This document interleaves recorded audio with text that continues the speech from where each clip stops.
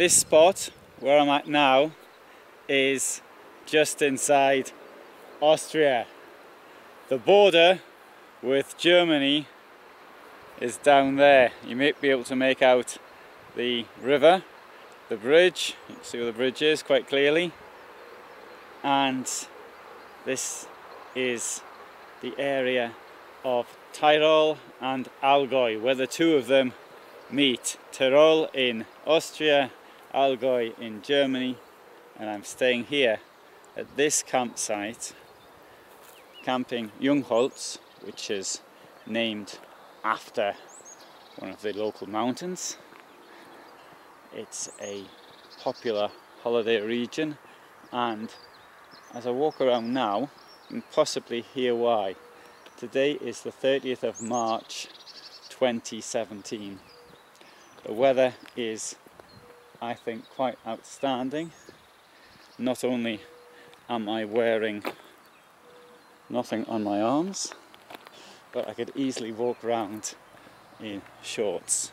I shall be going out a little later on my bicycle, but for the moment I'll show you around the campsite. Now, the campsite is at the moment pretty empty because it's between seasons, and this is one very good reason why it's worth considering going somewhere beginning of April, end of March. End of March you might get bad weather still, but there's not many people around, and I think that's great. Of course, it can also mean that there's places which aren't open as well, attractions that you might want to see.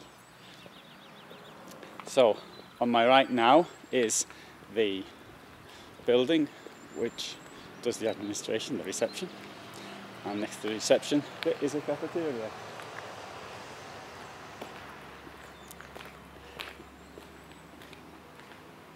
And you can see where my van is, up there in the sunlight.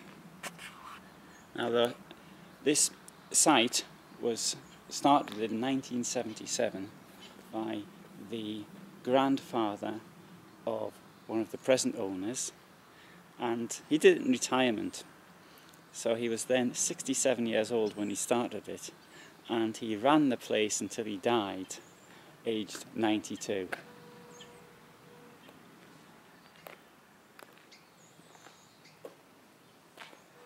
Now, many of the sites are in fact for caravans which are here on a long-term basis.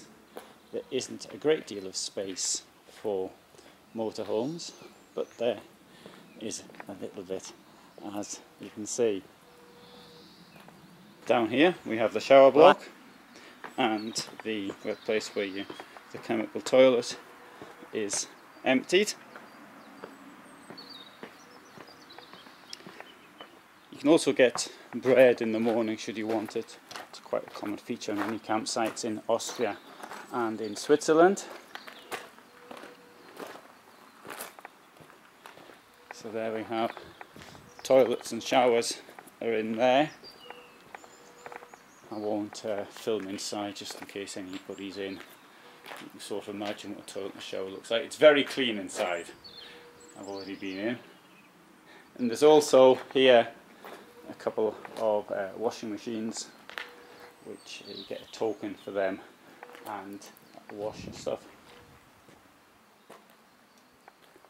Now it's great weather, so what I really need to do is to get out on my bike.